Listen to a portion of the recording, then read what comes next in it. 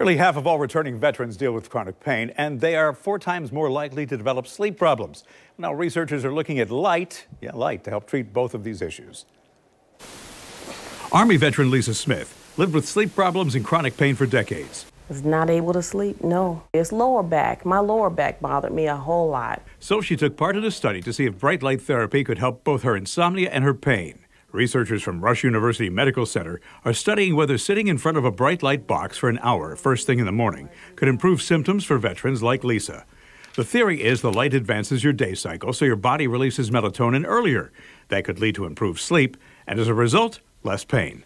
If you haven't slept in a while, you're more sensitive to pain. The bright light worked for Lisa. You know, I don't remember having back pain after that. In 3 or 4 days, I started really realizing that, I'm going to have to set my alarm now to get up because I'm not awake.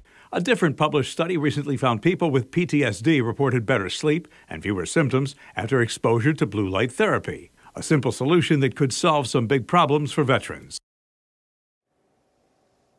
Dr. Burns says that bright light boxes are already commercially available and are relatively inexpensive.